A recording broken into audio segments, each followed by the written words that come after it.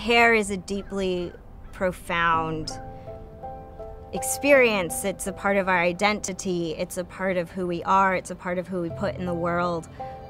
And cancer is already such a sinister and awful illness that if you can keep your hair through it, that's like one way to beat it.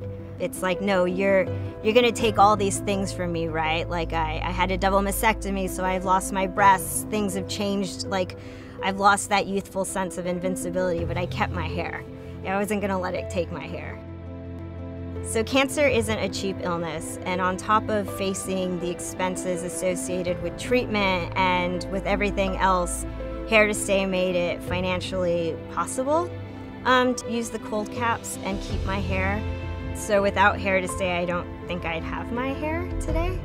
Without the subsidy, I think maybe I would still do the cold caps, but I would have gone broke trying to save my hair. It was that important and it was that critical to my survival. So I'm really glad that Hair to Stay was there to alleviate some of the financial burden associated with cancer treatment.